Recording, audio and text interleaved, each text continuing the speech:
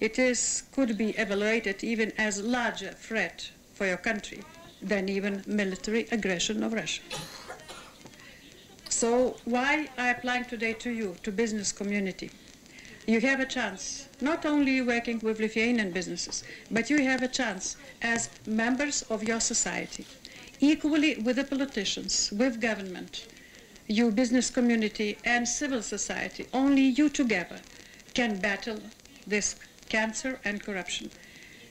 Unless this will deeply rooted in your societies, unless you will battle it, to think that you will be able to be trusted in the West or abroad, that you will be able to guarantee your people proper life and quality of life, practically it is impossible. So today, the future of your country is more important than your profits.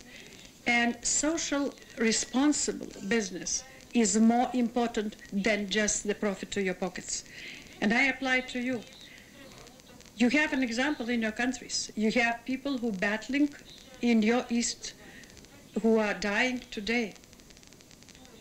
And it's up to you to take this challenge and to think not only about your business, but to think about your people and to share with them whatever you're gaining. And only this social understanding between society members, NGOs, civil society, politicians, will help your country to move faster. And you in the stage in which we have been about 20 years ago. And I very much understand how difficult it is. But at that time, Lithuania, we did not have such huge diversity between people. So pure and so rich, we didn't have at that time. We were more united because we knew that in our hands is the future of our country. We all political parties, agreed on European future and on NATO membership, all, no matter what name was. Today, I do not see such unity in your country.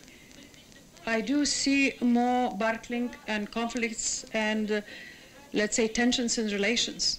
And the level of corruption is far beyond imagination. And here is your challenge. You did a lot in 3 years, but it's only beginning. You need to do a lot more. And every one of you is responsible for the future of your country, everyone.